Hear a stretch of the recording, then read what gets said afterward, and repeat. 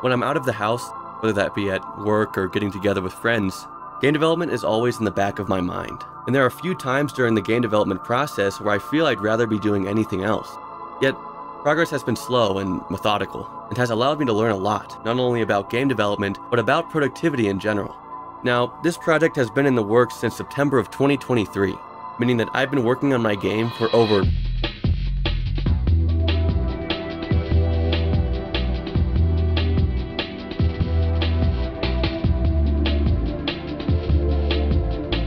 Okay, so I'm obligated to tell you that this video is a sequel to a video I posted over half a year ago.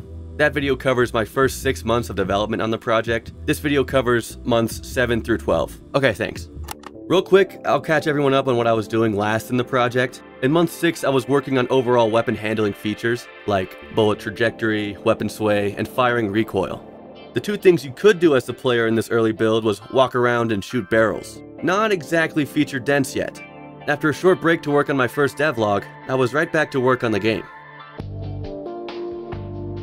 The first week of month 7 was a very animation-oriented week. I added the ability to aim down sights with every weapon in the game thus far. I also implemented procedural sprint animations for the player character. Wait, what's procedural mean? Talking about? Let me explain. You've probably heard this word a lot if you've been in the game dev scene for any amount of time. Procedural just means that the software, or game, is creating something that uses a set of rules / an algorithm. Games like Minecraft and No Man's Sky utilize procedurally generated worlds so that players can explore indefinitely. My game has procedural animations, meaning that the computer animates the character based on the set of rules that I made. Although the quality of these procedural elements might not be as impressive as their handcrafted counterparts, this saves developers, i.e. me, a lot of time. Back to week 25, I improved the transitions between animations with the use of procedural animations. Now, animations like sprinting and reloading can be played at the same time, which is cool. In week 26, I continued working on animation improvements. The transitions and weapon swapping were improved. I made the decision to swap the hand-animated weapon swapping animation to procedural animation. Like I said, the procedural animations don't look as good, but this solution will save me hours of time when adding new weapons. I also improved the recoil on weapons so it doesn't look as robotic. The heads-up display, or HUD for short, was also tweaked to be more readable. This won't be the final iteration for the ammo counter, but it does the job for the time being. Now that I had decided which animations were going to be hand-animated and which were going to be procedural, I can now work on other weapons. To start, I opened Blender and began work on my AKM animations. I was able to build the character rig and complete all of the firing animations fairly quickly. The rest of my time this week was spent blocking out the weapon posing for the tactical reload animation. I spent all of my time on week 29 finishing up the tactical reload animation for the AKM. Week 30, I spent importing the AKM animations into the game. I also changed the animation code to allow the reload animations of weapons to overwrite the sprinting animation. This means that characters won't have a unique sprint reloading animation, but I think that having the reload overwrite the sprinting animation communicates better when the reload is happening and when it's done. I spent all of week 31 working on the combat reload animation for the AKM. I got most of it done, but the hand posing still needed some work. Week 32 was a busy one. I finished the combat reload animation for the AKM and quickly imported it into Godot. I also implemented the M16A4 as a usable weapon. Usable with an asterisk. The weapon currently only uses procedural animations, and game balance wise is just an AKM that deals less damage, but it's usable. And that's what I need, because if you have a 2-weapon inventory system like my game does, you need at least 3 weapons to swap between. So now my game has a basic interaction system and weapon pickups. In week 33, I increased the repertoire of interactables by adding ammo pickups to the game. Each weapon has its own box of ammo that resupplies the player when interacted with. When interacting with these, you only take as much as your character can hold, and the rest is left in the box. But having to account for so many different ammo types would be ridiculous in a normal match. For simplicity's sake, I also added an ammo crate that resupplies the ammo for all of your weapons when interacted with. This is the ammo pickup that you'll probably see the most often in the final game. Also, to distinguish this cube from the plethora of other cubes in this unfinished game, I gave it a handsome texture. And with this, the weapon economy has been mostly figured out. With these systems in place, players can change weapons and resupply ammo at will, provided that they can find them. In week 34, I gave the player a health variable, and you might be asking yourself, why would I add a health variable to the player if there's nothing that could damage them? By week 35, these little characters were able to locate and shoot the player within a certain radius of themselves. If the player gets hit, they take damage and lose health. If their health goes below 0, the player dies. Okay, this is bare bones, but it's good enough for the time being. But what are you supposed to do when you die? Just close the game? Uninstall? It was time to add a few menus to the game. That being a pause menu and a main menu. There are going to be a lot of grayed out options right now, okay? Just don't worry about it. From the pause menu, you can exit the game or navigate to the main menu. This takes you to a new scene with a bunch of options that have yet to be added to the game. Clicking single player and then instant action will load you into the test level. This week was actually really exciting because I could see this project turning more and more into an actual game. In the last week of month 9, I built a big roadmap for the game. All of the features included on the roadmap are not final, but it was about time I organized all of my ideas for the game in a more succinct way. I also began learning how to make textures this week. I didn't need to do this right then, but I really felt like learning the texturing process. I plan on making all of my textures low resolution. The goal is for the game to have a similar vibe to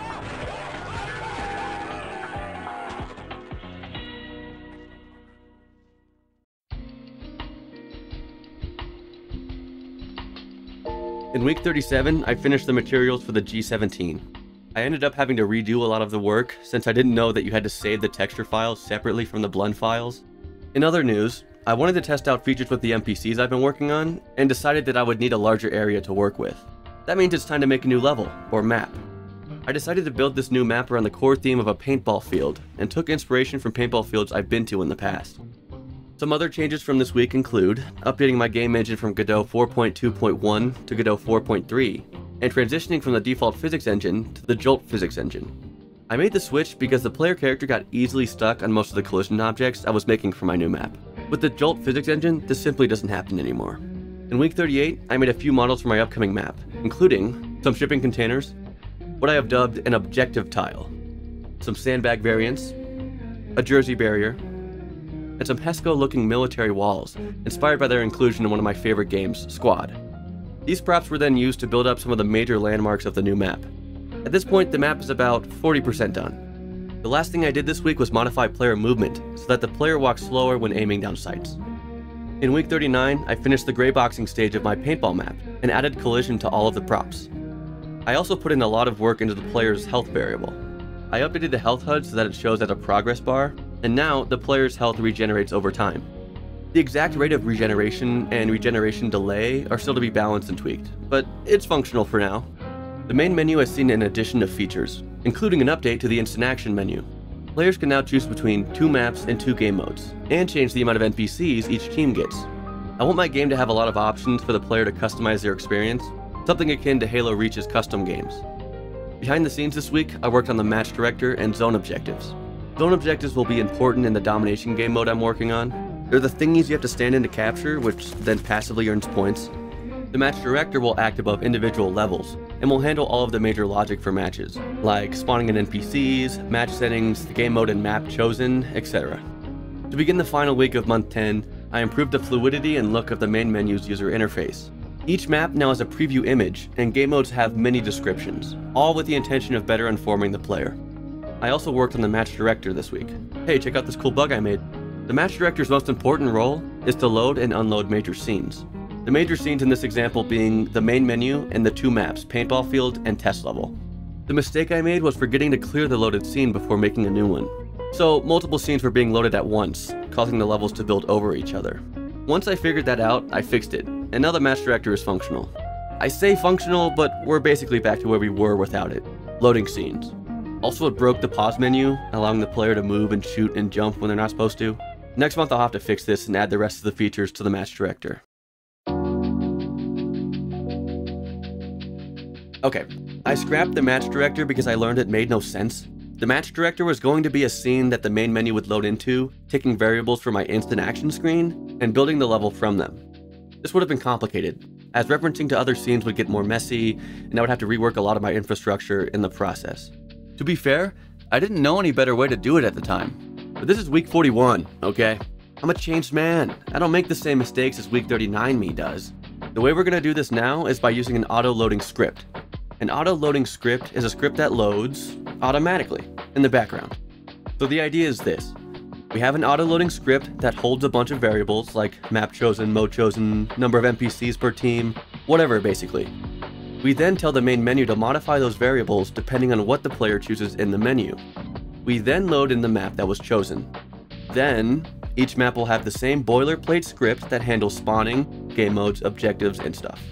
I know it sounds like a redundant change to scrap the match director, but just trust me, the node hierarchy was going to be chaotic if I kept it the old way. and scrapping the match director made the pause menu work again, which is cool. Other than that, I worked on the world logic script that the maps need to not crash now. I also started writing the zone objective script, which became more complicated than I had anticipated. I was trying to write my code to account for an unlimited amount of teams being in the game, but that requires a lot of checks and balances that my dumbass couldn't figure out without it breaking. I think I'll just delete everything and retry, focusing only on one team versus one team logic. Sorry, but this means we won't be getting free-for-all domination anytime soon. But, with a smaller amount of teams to account for, completing the script for the zone objectives was a cinch. The objective tiles emit the color of the controlling team, so red, blue, and green, with white being the neutral color. When inside the area of an objective, text will appear on the top of the player's screen, displaying the current status of the objective that they are in. The color of the text also indicates ownership of the objective, similar to objective tiles. In addition to this conditional HUD element, players can access the scoreboard at any time by pressing the tab key. This toggleable visual shows game mode information, the scores for both teams, and the amount of points required to win the match. Improvements to the pause menu have been made this week, like the hiding of the heads-up display when paused, and background blur. And finally, the match can now end with winning and losing states, making this an actual game instead of just a tech demo. It's a boring game with no enemies right now, but it's a game. In order to streamline the development of future maps, I added new developer tools to visualize the area size of the objectives. Immediately, I realized that all the objectives on the map had the same area size, which was not intended, so I had to fix that bug. This tool is great because I can modify the areas in real time while in the game, which is much better than guess and checking like I initially did. The rest of the week I spent making spawn points for the player. You might be asking, doesn't the player already have a spawn point? I mean, you've been running around the map this whole video, right? Well, kinda. I've just been dropping the player in each map like I would an object or item, but the goal is to have a dynamic spawn system, which means writing code that allows the game to instantiate the player instead of just having them in the map by default. Instantiating being fancy talk for spawning something. Also, if I want to make this game multiplayer at some point, I'll want to account for a varying amount of players needing to spawn. So here's the progress I made this week. For now, the player is instantiated at a set coordinate on all maps, that being 0, 0.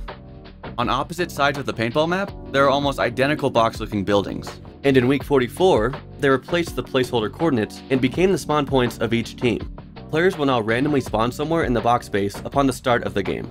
Now that the spawn system is fully up and running, it was time to rework the players' death state and implement respawning. Here are the changes I made. First, players can no longer interact with the world upon death, meaning no movement, looking, or weapon mechanics. Secondly, the player's character body now disappears upon death. However, this feature is placeholder. I was going to implement the ragdolling of characters when they die, but making it work and look good is actually way more complicated than I initially thought. Also, when dead, the player will now no longer have influence on the zone objectives they were in. Lastly, I added some UI elements to be shown when the player dies, allowing them to respawn. Bug fixing!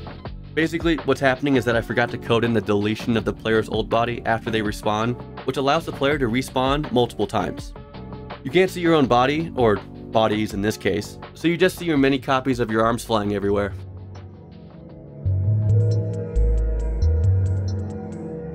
And finally, it was the last month of this sprint. At this point in the project, everything was set up to start fleshing out the bot combatants I started 3 months ago. So to begin, I'm going to teach them how to walk. First, I generated a navigation mesh for the paintball field map, which tells the bots where they can and can't go. Also, while reviewing the script I wrote for the bots' AI, I realized that every bot was programmed to exclusively kill the green team. I wrote this back when I was testing out bot combat months ago, and I just needed them to try to kill me, but now they need to kill other bots, and not just me. I rewrote the script to make it so that bots attack other teams and ignore their allies. In addition, I added basic colors to the bots, depending on which team they're on. I then applied this to the players' body and hands. But now players and bots on the same team look identical, so I gave the player characters a special hat to distinguish them. Another addition I made is that bots now have pathfinding, and I'll spare you the dull details, but it's really janky right now, and they get stuck on corners a lot. But hey, you gotta start somewhere. Right now they're just programmed to walk to the center of the map, but I plan on adding more dynamic destinations in the near future. I borrowed some of the code from the player spawning system and applied it to the bots with a few tweaks. But with this many, they're really clogging up the doorways. I solved this by adding a push mechanic that moves the bots out of the way if you're close enough to them. It's kind of jank, but if it fills its purpose, so I'm just gonna leave it as is for now. Okay, so these fuckers are still blocking the doorway. Collision privileges revoked. Just in the spawn areas though. I also coded in personal space to the bots, so they'll give each other breathing room. Additionally, I gave the bots velocity, so that they slide a little before they stop moving. All of these combined has been enough to get them past the corners they've been stuck on for the past week. The side effect of adding these improvements is that now the bots do a dancing ritual in the spawn room at the start of every match. Player and bot health is now configurable, because I got tired of getting killed by the bots when trying to test their collision and pathfinding. In week 47, I made the dynamic destination system minimally functional. The bots will now go to a random objective at a random coordinate in the objective. I could have left it at that, but I wanted my bots to be more sophisticated. These bots are supposed to emulate the behaviors of real human players, whom typically play with some form of strategy in mind. Giving the bots goals and priorities would help them be more lifelike and less artificial. So, in week 46, I made a bunch of roles for the bots. These roles give each bot a specific match-wide mission to carry out. High roles are focused on high-priority objectives, which are objectives usually located near the center of the map or otherwise have some advantageous geographic distinction. Low roles are focused on low-priority objectives, like the one spotting the corners of maps. Attackers are looking to capture objectives for their team, while defenders are looking to defend owned objectives from enemy attackers. Roamers are the unpredictable bots that will just be walking around the map looking for enemies. The game dishes out all of these roles evenly to the bots at the start of a match. Keep in mind that right now this only works to set an initial target destination for the bots, so once they get to where they're going, they will stay there until killed or the game ends. Speaking of killed, the bots can now respawn after dying, and I added Markiplier ammo boxes to each of the teams' bases. When playtesting my game, I found that I had trouble knowing where to go after capturing an objective, since there was no HUD indicator telling me which objectives were and weren't owned by my team. One of my goals for this game is to have as minimal HUD elements as possible, but I really can't overlook this one. So in week 48, I added objective statuses to the scoreboard. I also added the objectives as names to the respective objective tiles, so that players could distinguish them in a different way than just their nearby landmarks. I also tried improving the lighting on this map since it just looked off. Maybe it looks better, I don't know, maybe 2%? It wasn't worth the time I spent tweaking it probably. I added interior lighting into the center bunker to compensate. I also began research on third-person animations.